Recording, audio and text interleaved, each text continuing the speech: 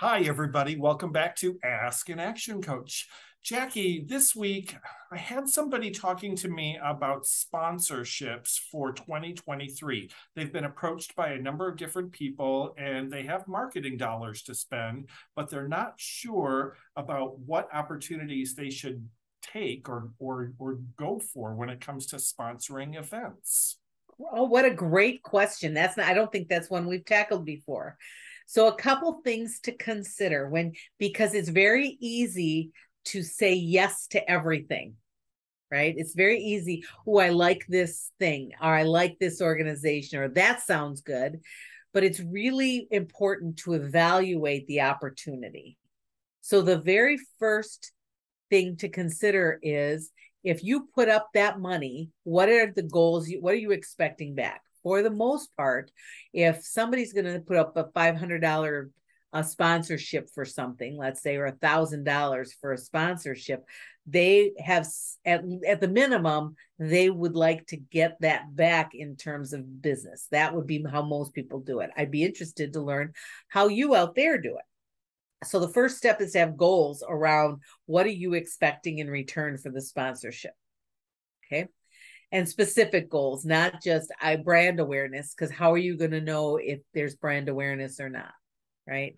So having goals. The second step would be, okay, does this opportunity, are the eyeballs at this opportunity focused on the kinds of customers I have?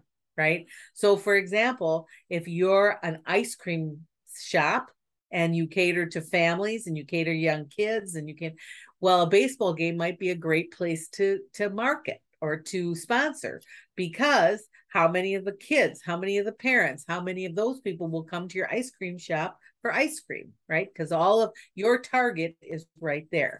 However, if your target is business owners, for example, yes, you might find a couple of business owners over there, but you might be better off sponsoring something that's more of on a professional level, where your target market is at during that event or at that networking event or something, right?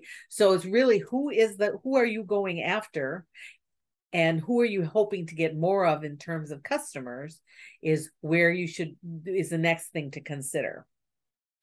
The third thing, and this one is kind of gets lost a lot of times, it's interacting. So I have seen a lot of sponsors in my time.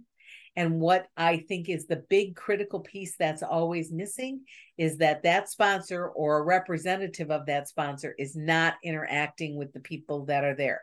So if you're sponsoring an event, for example, the sponsor should be interacting or mingling among the crowd, getting to know people, know, like, and trust, things like that. I've seen too often that people will sit at their table and not move. It's about interacting as well, because then they can know, like, and trust you more than if you're just sitting there behind your computer doing other work. And then the last piece is, how are you going to test and measure your results? Right? That's a real big key, is because so many people say, here's my check, but they don't know what the result was, and they don't know if they accomplished their goals because they don't have goals. So quickly, it's have a goal. Make sure your target market is well represented, interact with the people if you can during the event, and test and measure your results. I love that. And if you're out there and you're thinking to yourself about the types of things that you've sponsored in the past or that you're going to sponsor in the future, we'd love to hear about it in the comment section below. Those kinds of comments really help other business owners like you generate thoughts and ideas of how they could be their best sponsors as well.